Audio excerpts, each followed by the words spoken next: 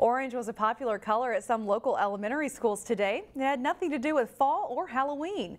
Students at Champlin Brooklyn Park Academy were dressed in orange in honor of Unity Day. It's part of a national movement aimed at bullying prevention. The idea is that by wearing orange, you not only condemn bullying, but you also stand for kindness and inclusion. I think it's really cool. This day is really cool because it's a special day that everybody is kind to everybody else, and our school is really showing all that. The school also had orange posters hanging outside classroom doors where students and staff could write notes about what kindness means to them.